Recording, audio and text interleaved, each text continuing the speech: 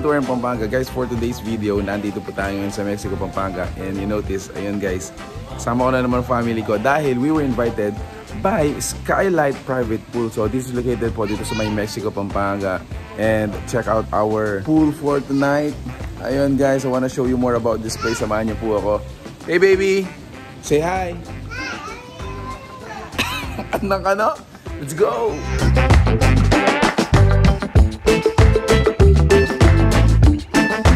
Let me tour you to the place guys. Again, this is Skylight Private Pool. Located dito sa may Mexico, Pampanga. And as soon as you enter guys, ayan guys, bubungad sa inyo itong napakalaking chess game. Hindi siya board game, no? Floor game na siya. It's heavy. It's heavy. Yan, floor games. Isa sa mga amenities dito or games that you can actually enjoy is yun nga, meron tayong I don't know, life-size mga chess, ping pong table, and then dito guys, meron din tayong billiard table.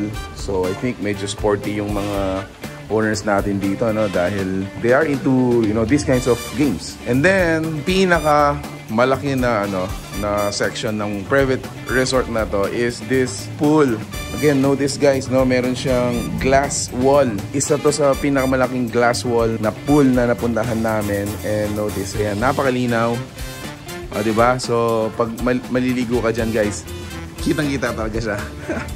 Na in the middle, ayan, meron tayong dalawang chairs that you can actually enjoy while you are, you know, sipping a coffee siguro or drink, something like that.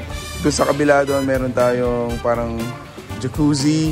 I think yung depth ng pool natin is around 3 feet to 4 feet. Our time is around 5:30. Parang ganun, no? Ayan, 5:30. This is how it looks like during this time. Later on, mamayang gabi, papakita ko naman sa inyo how does it look like during the evening. Alright.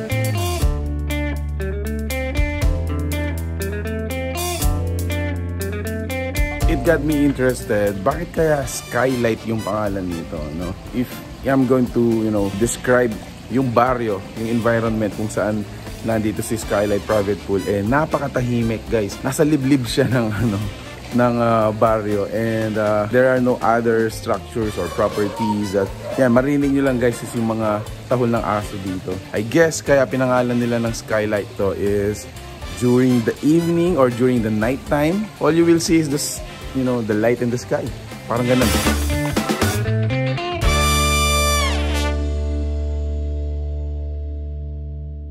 Okay, so papanik naman tayo dito sa parang pinaka-center stage. Ito yung pinaka-property natin. Ganda naman ng sunset natin, ayun, no. For me, it's fit for barkada outing, no. It's also fit for family, for the pool.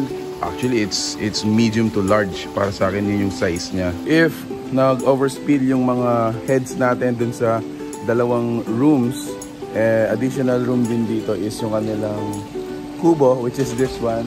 Very flexible yung mga rates natin dito, as low as 10,000 pesos, as maximum as 17,000 or 18,000 pesos naman kapag depende sa mga number of person na pupunta dito. For example, you wanna book yung master's bedroom natin, pwede yun. Additionally, if mag-overspill, yung dalawang additional rooms, and then eventually book na ninyo yung kubo natin dito. So it's gonna be flexible guys, depende kung ilang number of heads kayo mag-occupy dito sa private pool natin.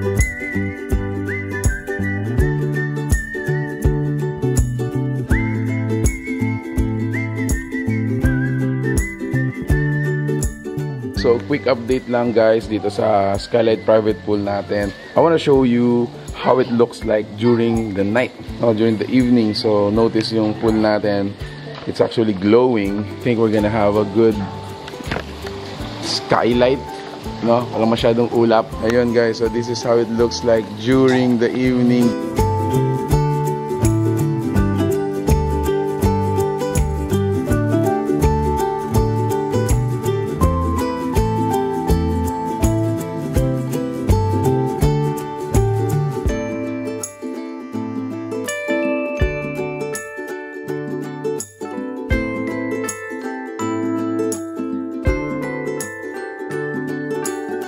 Finally guys, after we talk to the owners, nasagot na rin yung katanungan ko kanina, bakit Skylight yung pangalan nito? Actually, it has something to do with their mga bubong.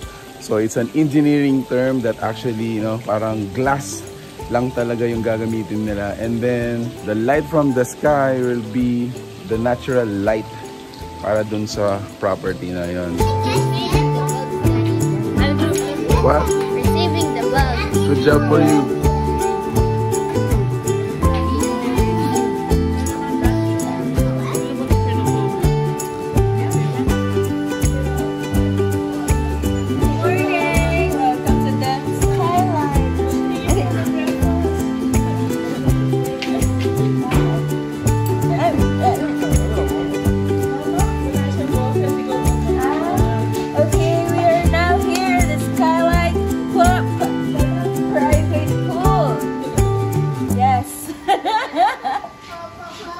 Thank you for the breakfast. Thank you.